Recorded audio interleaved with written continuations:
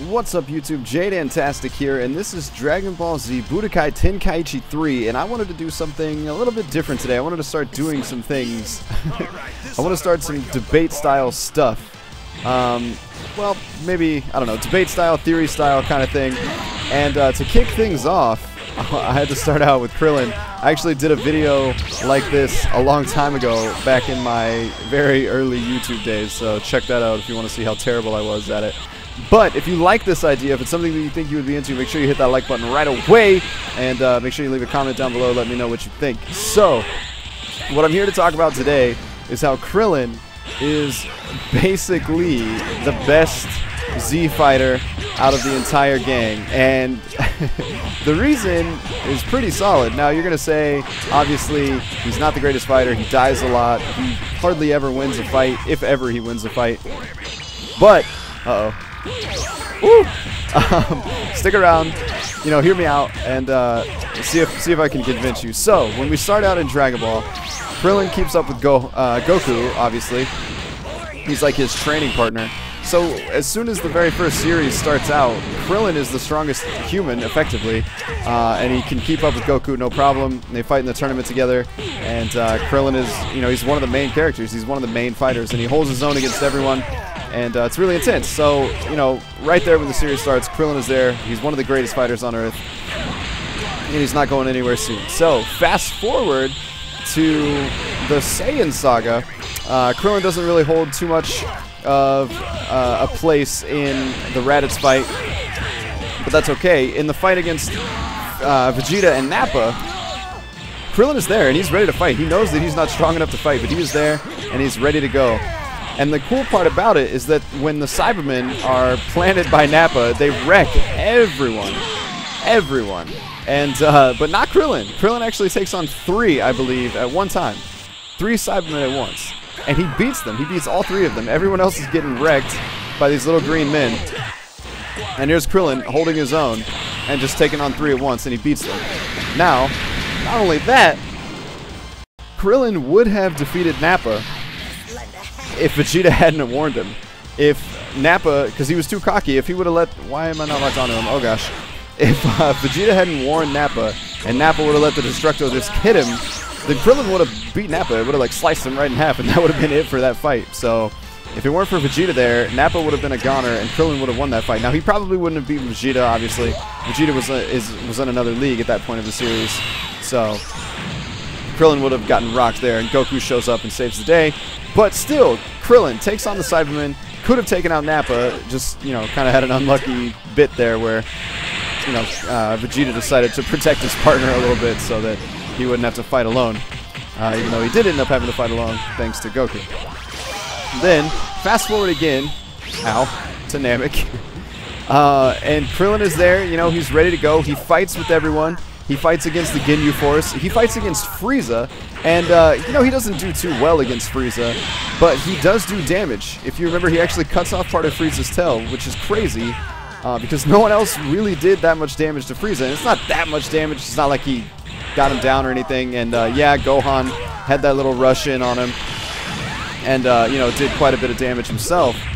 But Krillin actually, you know, cut off part of his tail, and that's a pretty amazing feat, considering Frieza was the most feared tyrant in the universe, I guess you could say at that point. And Krillin does that damage to him, so, you know, really kind of cool, kind of exciting to see Krillin, the weakling, so to say, you know, being able to keep up with Goku and Gohan and Piccolo and the rest of them, and put some hurt on Frieza, so that's pretty cool.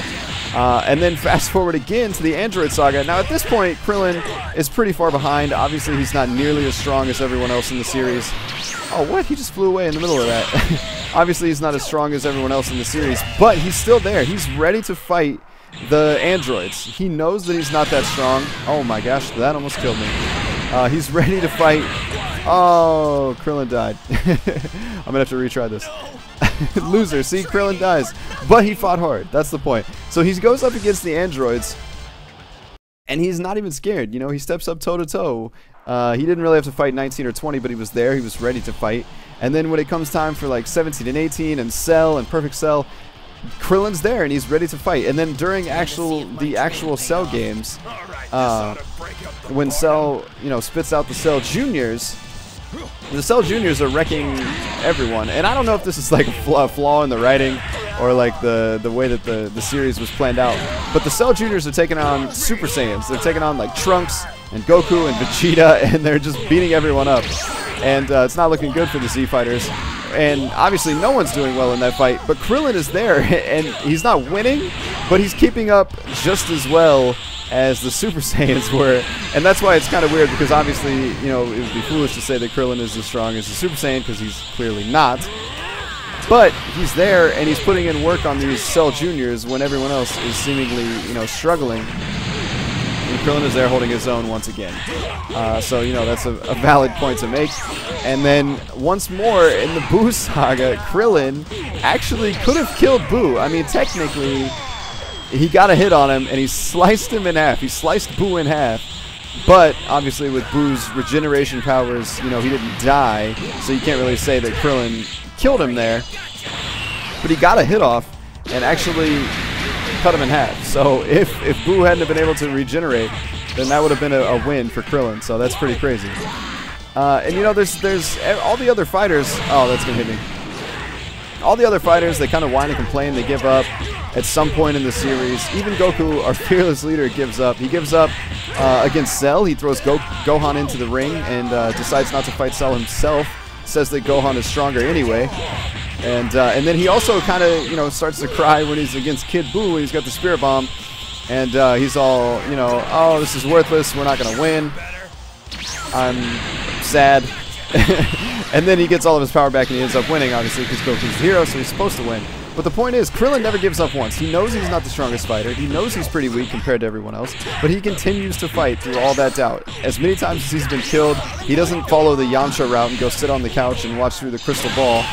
You know, he goes out to the battlefield to fight with his friends and help to try to protect and stand up for what he believes in. So that's why I think Krillin is actually one of the better Z fighters, oh gosh, out of all of them, really. I mean, even out of Goku himself, Krillin is up there because he always sticks around and he always helps out his friend, and he's absolutely fearless, even though he knows he's probably going to die in every battle.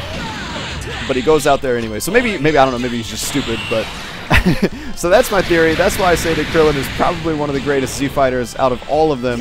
What do you guys think? Do you think that Krillin is one of the greatest fighters? I'm going to die again. I mean, let's face it, I am Krillin. Do you guys think that Krillin is one of the best Z fighters? Do you have respect for Krillin? Oh no. Oh, it's so close. Or do you think I'm crazy? Do you think that Krillin is just worthless and he's right next to Yamcha in terms of how useful the characters are? If you agree with me, let me know in the comments down below. If you think I'm dumb, let me know in the comments down below. And if you're enjoying this video, again, if this is something you want to see more, if you want to have more debate-style theories like this, let me know with a like and a comment. And as always, I will talk to you all in the next video. Later.